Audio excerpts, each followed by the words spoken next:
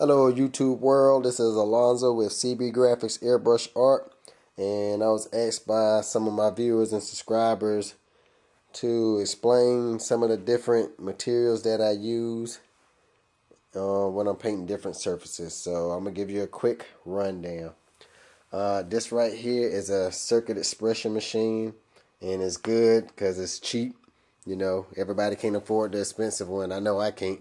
So I got a little circuit expression machine, and what you do, you buy the cartridges and you place the cartridge in the machine, type up what you want it to say, and then you print it out. It's great. I think I got it for like 150 bucks.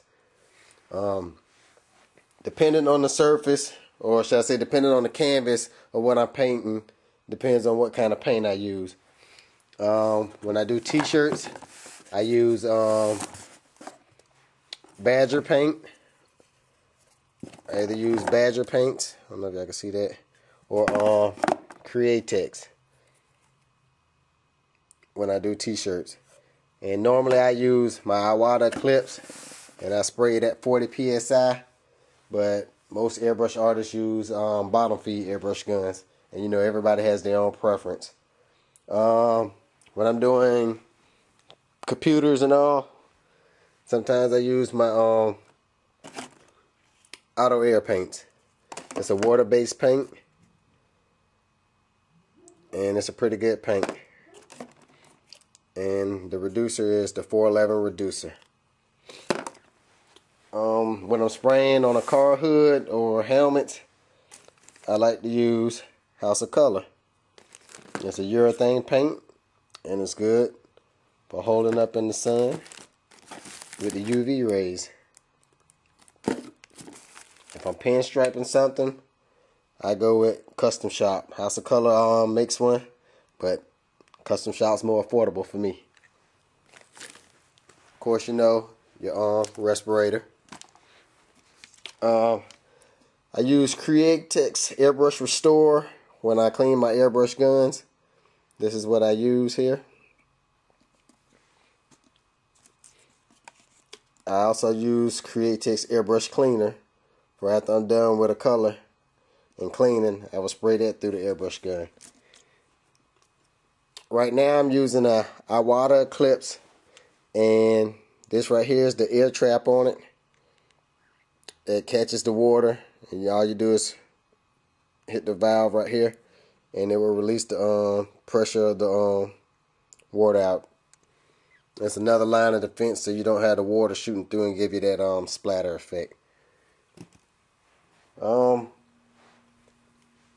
A lot of people spend a lot of money on airbrush guns, but in the 4 years I've been airbrushing, I found that it's not the airbrush gun, it's the artist. So you can take a great airbrush artist, give him the cheapest airbrush gun, and he can still make the same, make magic happen, if y'all get what I mean. Yeah, I hope this helps out. Okay, I forgot to add the last little bit of stuff I used. I am an artist, so I can draw, and I do freehand a lot of stuff, but for those who do not know how to draw, they make projectors. And this right here is a tracer projector, and what it does is you print the picture out in black and white, and you can project the image. For example, you can project the image onto a shirt, trace it, and then you can airbrush it. My big sprayers for when I'm spraying like a car hood or a helmet or something. For the t-shirt artist, you know, you're gonna want your heat press, and this is just a I don't know if I can see that, a heat press machine right there. I think I got this one for like 300 bucks right here. You know, for setting your picture in, so when you wash it, it don't come out. Let's see what else. Compressors. Got different compressors depending on what you need. I don't know if you can see, but got miniature compressor. This is what I started off with the very first time. I got this for like 75 bucks at a little hobby store. Then I moved up to this compressor here. I don't know if you can see that. Right there. And now I'm using a bigger compressor. And like I was saying with the airbrush guns, see, this is a good example right here how you can project the image. I print these out, then I can project the image onto a shirt and trace it. And to give you an example, like that picture there, I don't know if y'all seen the video, I freehanded that. Then I have this right here, which I used a projector and projected it. And I don't know if you've seen the video of that. I used a projector and projected that image. With the airbrush guns, like I was saying, you don't have to always buy the expensive airbrush gun. This is the Master Airbrush model G65 series. I paid like $175, maybe $200 for all these airbrush guns right here.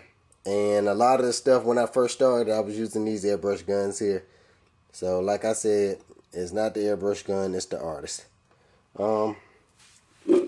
Different kind of masking tape and masking film, you know. What you do, you just lay it down, you draw your picture out, then you cut it out, similar like a stencil. You know, you got your Surreal transfer paper, tracing paper. You can use carbon paper. I mean, it's a lot of techniques, and you know, of course, you can use stencils. But if it's anything that I can help y'all on, feel free to send me a quick email. All right, until next time.